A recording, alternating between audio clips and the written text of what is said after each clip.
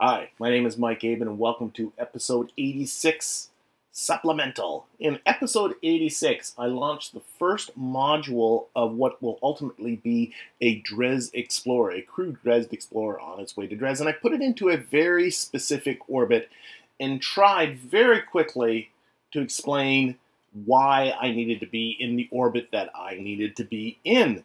And I think I did actually a very terrible job of that. I went very quickly. I was doing it over the gameplay that I was already recorded without any real further explanations. And so what I did, I'm going to put this video together that will do a better job, I think, I hope, of explaining why I'm shooting for the orbit that I am shooting for in that video. And there'll be diagrams and all kinds of things. I'm also doing a little differently in that usually what I do is I do my gameplay without recording any voiceover, and then I do all the voiceover afterwards. This time I'm going to do both at the same time. Hopefully that will make things a little bit more clear, a little bit more connected. Well, I'm kind of lying, actually. The video you're watching right now was actually inserted after the voiceover, but you know what? Let's actually go to it together right about now. Okay, so what I'm showing here, I'll play this little clip. This is a clip of me. This is from last episode, but I cut it out. And this is me. I'm actually at Kerbin Station, in map view on Kerbin Station. And I'm playing around with trying to see if I can get that injection burn over to Dres like the the transfer window planner mod says I should be able to. Now, of course, the station's not going to Dres. At this point, I hadn't launched the module yet. I was just trying to gain some confidence in the numbers that it was showing me. So I'm just in something that's in low orbit, and I'm just playing with the numbers that the transfer window planner is giving me. And what I want to do is take a look a little bit more closely at those numbers. So what I'm specifically looking at here, this is the information it gives me, and it's you know, I'm going to pump the window transfer planner mod. Again, it is completely integrated with Kerbal alarm clock, so all this data is actually attached to the alarm that's right here, which is fantastic. And the data I really want to take a look at is right in here. What they're giving me here is what the ejection angle should be of my burn, 165 degrees to prograde. And if you don't know what ejection angle is, I'll be explaining that in just a little bit. And also an injection inclination, an inclination for the orbit of about 20 degrees. And then I got some dV, delta V numbers and stuff like that. But these are the two numbers I really want to pay attention to. I wanted my orbit to match these two numbers. I'll get to ejection angle in a little bit, but what about the inclination? That's a little strange, maybe for some people, why I want to have an inclined orbit. The issue is that Dres's orbit is inclined to Kerbin's orbit. They're not in the same plane. And what that will usually necessitate is some sort of normal burn along the way to get the plane of your trajectory to intersect with Dres when Dres, you know, is in the right spot in its orbit. And in this particular case, where Dres is going to be is above the plane of Kerbin's orbit, so I need to add some positive normal to my burn. Now, there's a few ways of doing that. Number one is you can do it while you're doing that injection burn. When you're in low Kerbin orbit, you can add a normal component to your normal prograde component and just do it all in one big burn, or at least try to.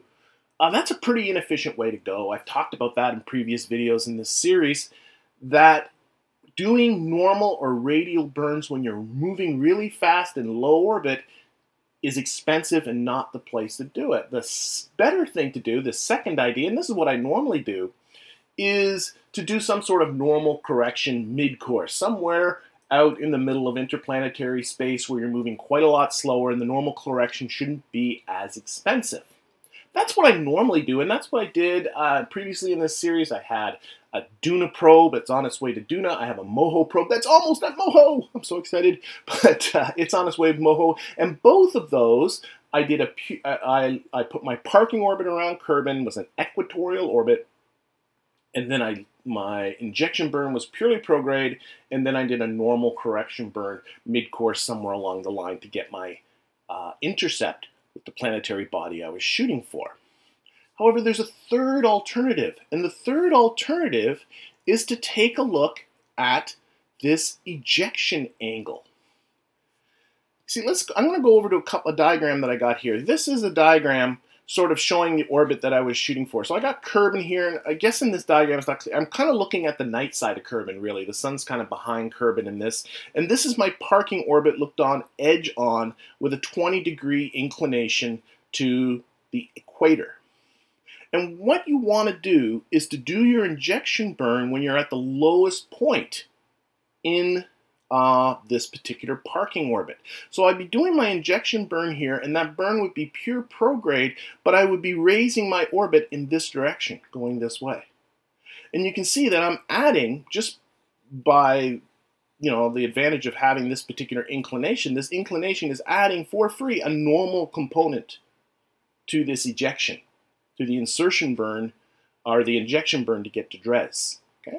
And so instead of doing a normal burn in low Kerbin orbit, or putting a normal component to your burn, or doing a normal correction out in interplanetary space, this is the third option to make your orbit incline. And this is, frankly, the cheapest way to go, because the only cost of doing this is the cost of adding a 20-degree inclination when you launch the thing up there, which, frankly, isn't that expensive. In fact, I talked about that the previous episode 85, I talked about that. Okay, I got one more thing I want to show you, one more kind of clip. And it's right here. Okay, this is, again, another clip from the previous episode gameplay that I never showed you, and it's me playing with the window transfer burn planner. I wanted to lock in. I wanted to take a closer look at my transfer window, specifically how much time I have. So what I did is I set it up, and I made the time period here really small. I'm looking at from day 395, which was this day at the current time, just to day 10 of the next year. I'm almost at the end of year 1. And here's what I get. And I get, this is my blue area here of my window. And if you look, the window's fairly wide. The delta V within this window, I've got two cursors going at the same time. The delta V within this window of the transfer is all pretty close to being the same. But it's about a 19-day window here, and I put this in here to take a look at, how precise do I have to be at when I eject and make my Dres burn. And it turns out I don't have to. I got about a 19-day window in there. I also was taking a look at what the different ejection angles, notice it's giving me an ejection angle here, and different ejection inclinations were at different points within here. So I just click here and you can see they changed a little bit, but they don't change too much, and they seem to average around 165 and 20 degrees. So that's why I went with the ejection angle and inclination that I did. So nice little mod. Let's stop this video. And in fact, let's stop the previous one. I think it's still going. And let's go back to my diagram. So this is sort of the side view of my parking orbit. Let's look at the top view, or the view from the north of what's going on. So here's Kerbin looking at it from the north, right? Got the sun's off in this direction. This light blue is meant to be the day side of Kerbin. This gray area is meant to be the night side of Kerbin. This is my Kerbin prograde vector. This is the direction Kerbin is moving in its orbit. I want an ejection angle of 165 degrees from prograde, and that's this angle right here. From prograde, I want where my injection burn is going to occur to be 165 degrees from the prograde vector, which is Kerbin's prograde vector. So that's where I want it to be, and then I'm going to perform my burn. This arrow is meant to represent my burn. I'm going to burn out in this particular direction. Of course, it's not going in a straight, it'll arc out like this, but that's okay. So I wanted to launch into this orbit, but remember, I do want this 20-degree inclination. Now, Kerbin, or the KSC, of course, is on the equator. So when I do my launch, I need to launch so I'm right at, which would be either, in this case, the ascending node from the view we have here, or the descending node would have worked just as well. But I need to launch at the ascending and descending node. Keep in mind that my ejection burn needs to be at the low point in this parking orbit. Okay, so this is where I'm doing my injection burn. My ascending node would be 90 degrees from that right here. So my launch needs to be 75 degrees from prograde. That's just this 90 degrees subtracted from the 165 degrees here. So that's where I should be doing my launch, right? And then if I launch 75 degrees from prograde, remember prograde is where the sun is rising too, so 75 degrees from before the sun rises, and I launch into a northward 20 degrees inclination, then I'll get the orbit I want. That's if I was launching on the actual day I was doing this injection burn, which I'm not. That burn is about 26 days away. So I have to think about that. In 26 days, Kerbin's moving in this direction. It's going to keep moving around the sun. And as it moves around the sun, it's going to rotate. Well, the day-night side is going to rotate. Let's say that. Or actually, here's a better way to say it. The prograde vector is going to rotate. Instead of it going straight to the right, it's going to be starting to move off like this as we go around the sun.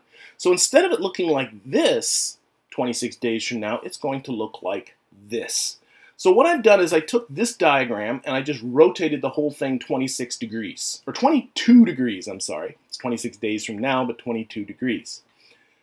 Okay. I left the old prograde vector in there, so that's this prograde vector. But everything else is just exactly what's in this diagram, all rotated 22 degrees. So now the sun is off in that direction. Now, why 22 degrees? Well, in 26 days, right, Kerbin's year is 426 days. So I just took 26 days divided by 426 to get a fraction, multiplied that against the 360 degrees that Kerbin would do in a full year, and that gave me this 22 degrees that it's going to do in this 26-day interval. Okay, so what I need to do is think ahead of time, because as Kerbin rotates, thanks to the marvels of conservation of angular momentum, your orbit doesn't. Your orbit's orientation in space will remain constant, and Kerbin just moves kind of within it. Okay? So if I did my launch like I did here, by the time 26 days came around, everything here would be 22 degrees off. So what I need to do is launch 22 degrees, sort of plan for that. So this is where my prograde vector will be in 22 days. I want this angle still to be 65. I want this angle here still to be 75 degrees. So if I look at my prograde vector now, subtracting the 22 from the 75, that gets me that right now I want to be 53 degrees, or 53 degrees, I'm sorry, from my current prograde vector. Okay. And if you take a look at the video, that's exactly what I did. At eyeball being 53 degrees from the current prograde vector, which remember is the sunrise terminator. And I launched myself into an inclination of 20 degrees. That gets me into the orbit that I want. I'm going to be performing my injection burn. Actually, let's go to this diagram. This will be what it'll look like 26 days from now. Performing my injection burn here will send me going off in the right direction at the right inclination to give me the normal component that I want, and hopefully getting me very close to intersecting with Dres. I hope that that's quite a bit clearer. If it's not, just let me know in the comments and I'll try again. Anyway, thanks for watching, and I hope to see you for the next episode.